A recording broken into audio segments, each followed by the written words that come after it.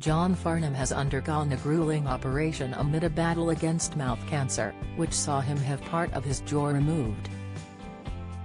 The singer, 73, underwent a 12-hour surgery after revealing he had been diagnosed with the disease.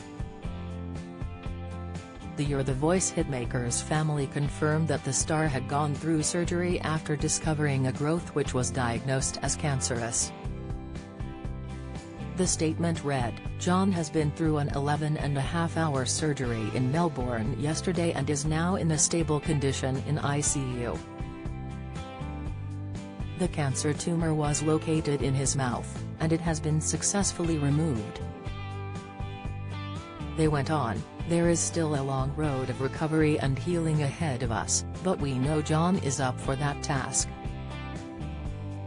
We are in awe of the incredible teams of healthcare professionals who have guided us through this very challenging time with such compassion.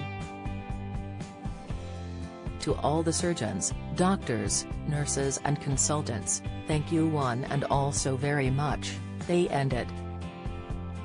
The star's surgery started at 8 a.m. on Tuesday in a Melbourne hospital and ended at 7:30 p.m. the same day. John is married to wife Jill, who he met in 1973, and they shared 2 sons together, Robert and James. Following his procedure, 7 Network Entertainment reporter Peter Ford explained that the singer had 2 procedures performed. Appearing on the morning show, he said, "The first was the removal of the tumor from his mouth.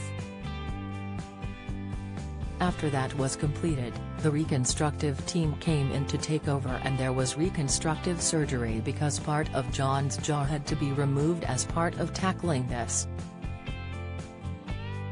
The reporter had previously claimed John was given a wake-up call by one of his sons, who implored him to stop smoking as he doesn't want him to die. Opening up on his health 3 years ago, the singer said he was better off not smoking. He revealed, "I haven't had a smoke for a few months, which I'm happy about, and that's made me feel better.